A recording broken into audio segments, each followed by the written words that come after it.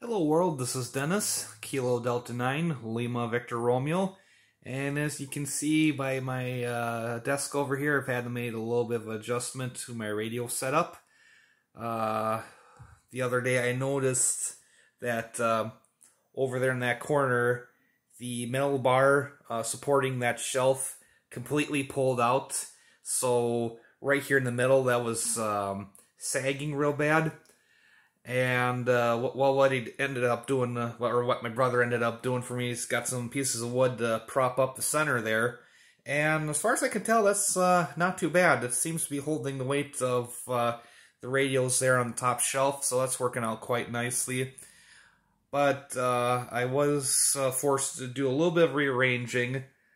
You can see here that there's a radio missing. Well, actually, there's two radios missing, and that's because they are over here.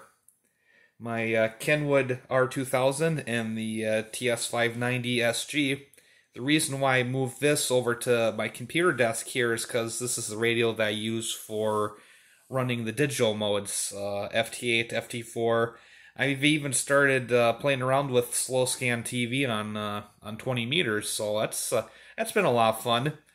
And I just put that over here, just well, because I needed to move some of my radios around, and it's a good spot, or it's a good way to prop up my monitor, because before I had a thing underneath here that had VHS tapes in it, and I wanted to move that upstairs. So, all in all, I am quite pleased with the new setup here. Liking how this is working out for me. It's the speaker I was using for the Kenwood. And I am quite glad that I held on to my other power supply here, because originally what I was doing with the transceivers, I was running them all off of this rig runner here using this power supply, but the cord for the Kenwood wouldn't be long enough to stretch over here. And I could have moved that from over here to the other side of the wall, but still it'd be a bit of a stretch. So luckily I remembered I still had that second power supply. So I just took off the Anderson power poles, and I've got, hooked up to that. So that's how I'm running my setup right now. Just do a quick pan over everything, the two Yaesus. I got the Radio Shack DX394 back out on top of the Yaesu here, so I can use that one again. And then there's the ICOM IC7300, the R75.